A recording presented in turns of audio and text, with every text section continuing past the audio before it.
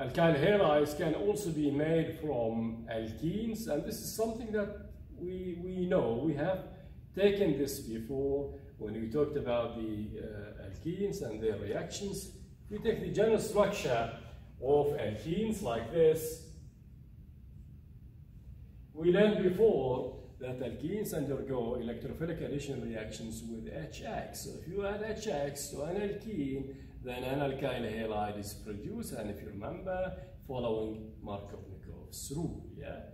Okay, so an alkene in general can react with HX in general, a halogenous acid, following Markovnikov's rule, and an alkyl halide is produced. So carbon or hydrogen from HX will bond to carbon with more hydrogens or less alkyl substituents, and X from HX will bond to carbon with less hydrogens or more alkyl substituent. This is following Markovnikov's rule. So this is a reaction that is known. Yeah, we know this, that alkenes undergo electrophilic addition reactions with HX to make an alkyl halide. That's obviously an alkyl halide, and this is obviously an alkene. Yeah. So this is an alkene, and this is an alkyl halide. This is one way to make alkyl halides from alkenes, okay? But also we know that alkenes undergo addition reactions with halogens, so we can add X2 like bromine. When you added bromine to cyclohexene, if the test of unsaturation was desired to test for if the compound was unsaturated or not. Yeah, remember, bromine is orange in color. If it's added to a test tube containing a small amount of an alkene, which maybe is colorless, then the orange color of bromine disappeared instantly.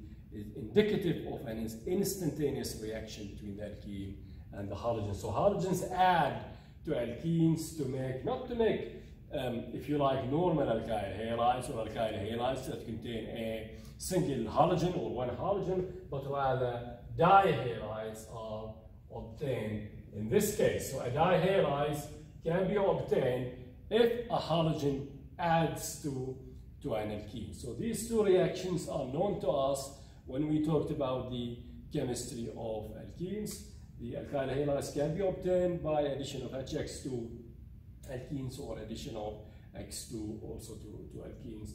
Another method is to take an alkene, but this time you don't add an HX molecule or X2, but you add a reagent such as MbS. If we take cyclohexene, if you take cyclohexene, for example, we will talk about details of this reaction. If you take cyclohexene, we can generalize it, by the way, to an alkene.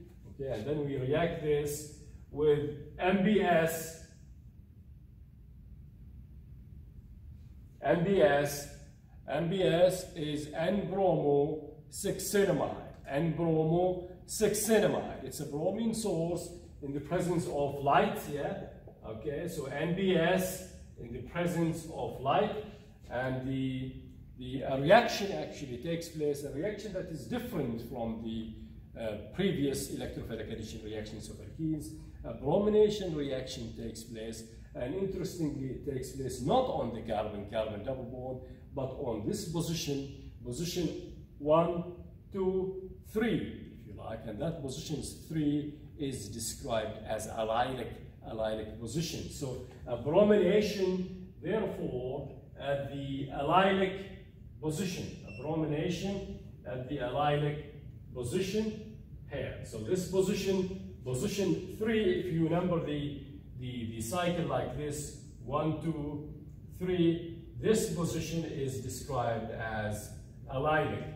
And that's why this reaction is described as allylic bromination. This reaction is described as allylic bromination because the bromination reaction takes place at the allylic position in an alkene. Allylic position is position number 3 if you number the carbon-carbon double bond beginning with carbon 1 as shown. That position number 3 is described as the allylic position. This reaction is allylic bromination. The reagent that is used, or the bromine source that is used in this case, is not bromine as we discussed also a while ago, but rather MBS. MBS is the bromine source. This is the structure, by the way, of MBS. It's N-bromo 6-cinnamide.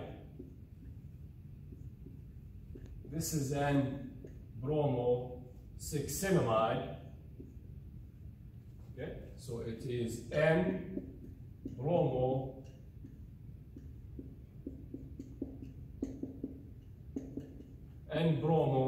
6-cinnamide. The origin of the abbreviation is NBS.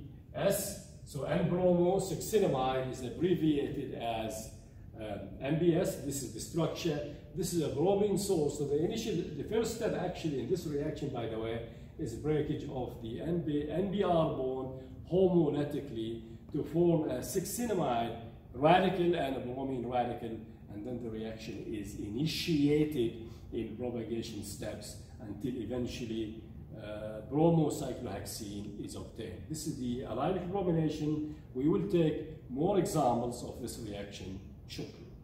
So a good question would be, why does the allylic bromination take place at the allylic position? Why does it take place at position 3? Well, this has to do with the stability of the intermediates involved in this reaction, and this reaction is radical. So let's talk about that. Yeah. Okay. Now, if we take cyclohexene again, if we take the cyclohexene example, and if you remember, we reacted this with MBS in the presence of light. This bromo or allylic bromination product is obtained. Yeah. Okay. So if this reaction or if this product is obtained, or if the allylic bromination took place at that position, obviously, then this intermediate radical must have been produced. This radical must have been produced. So basically, breakage of the allylic CH bond. So that CH bond here is the allylic CH bond. Okay, this is the allylic CH bond, and it is the weakest bond, by the way. This is the weakest bond possible in cyclohexene. It is weaker than the vinylic CH bond here, and also than the alkyl CH bond on this side. This is the weakest bond. This is one reason why the reaction or the bromination reaction takes place at that position, or the allylic position. When that CH bond is broken, it is broken homolytically again. Yeah. So a radical at the allylic position is formed. This is called an allylic radical, or radical at the allylic position. Now, this radical has to be stable. Okay? This radical has to be stable for reasonable allylic bromination to take place. So therefore, this intermediate must have some stability. Of course, this CH bond, the allylic CH bond, is the weakest. That's one reason. The second reason is the stability of the corresponding allylic radical. Now, if you pay attention to this to this radical, you will notice that this can actually be stabilized by resonance. This allylic radical can be stabilized by resonance. So resonance, therefore, is one reason behind the stability of the allylic radical. Resonance is one reason behind the stability of the allylic radical. So this is resonance stabilization.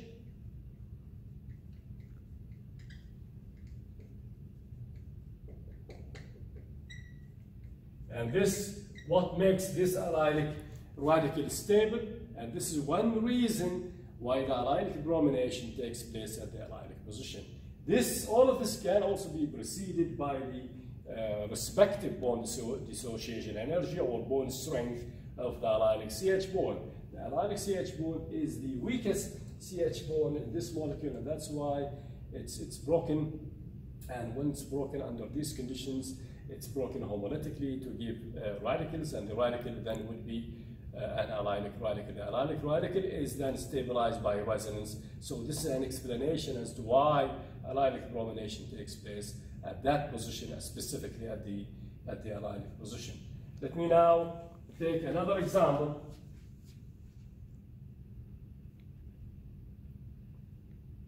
Like this, if we take this alkene, okay, this alkene is not cyclic, by the way, this is acyclic. And you watch out for this, because the allylic radical is stabilized by resonance, yeah? So this is very important to take into account when we take alkenes which are acyclic and also not symmetrical. So alkene, and then is reacted with NBS in the presence of light.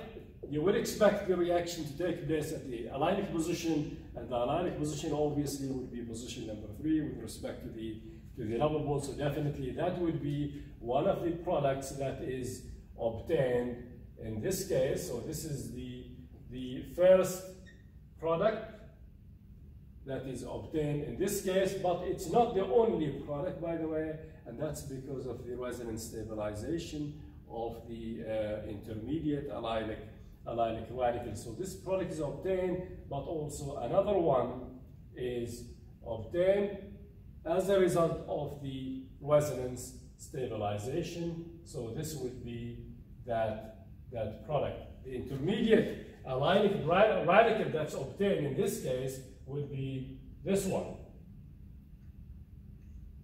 So this allylic radical will give rise to that product, but also this allylic radical will undergo or will be stabilized by resonance. Yeah. So if we do resonance stabilization, then we will get the other resonance form, the other allylic radical, which will then give rise to the second product shown. Yeah. So this allylic radical will give rise to this product shown. So this is an example which illustrates basically the fact that more than one product is obtained if the alkene is cyclic. If the alkene is cyclic, like in simple cyclohexene, okay, one product is obtained because the compound is symmetrical, but this compound is acyclic, and because of the resonance stabilization of the allylic radical, a mixture of products is obtained in this case.